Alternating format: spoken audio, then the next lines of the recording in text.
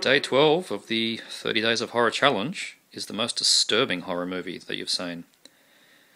Now, there's a hell of a lot of disturbing horror movies.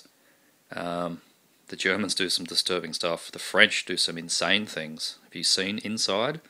That thing's fucked. But as far as I'm concerned, it's the Japanese that win this one. Takeshi Miike's Audition. This is a screwed up movie.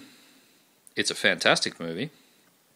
But what she does when she finally captures him is pretty disturbing and does make you wince a bit when you're watching it. I don't want to give it away, but it does involve that syringe. It does involve hammers to the legs. This is a disturbing one. Audition. If you've not seen it, you need to check it out.